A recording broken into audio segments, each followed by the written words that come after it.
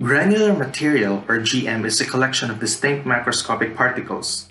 Some would consider GM to be a new form of matter since not a single phase can fully describe its behavior. It can act as a solid or fluid under certain conditions. Some common examples of GMs are sand, snow, and many basic products in form of powders.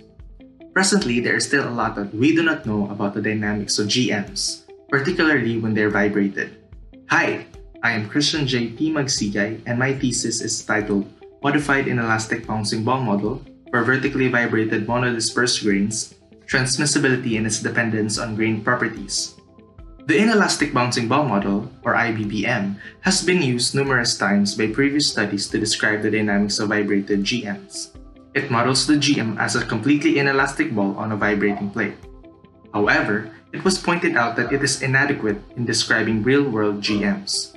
Hence, a modified IBBM is formulated by introducing transmissibility TR, a compact parameter that accounts for the force transmission efficiency since IBBM assumes that force transmission is lossless.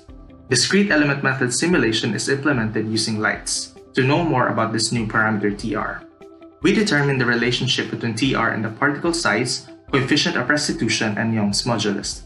Bifurcation diagrams are constructed by plotting the flight times of the center of mass of the GMs and the dimensionless acceleration of the container.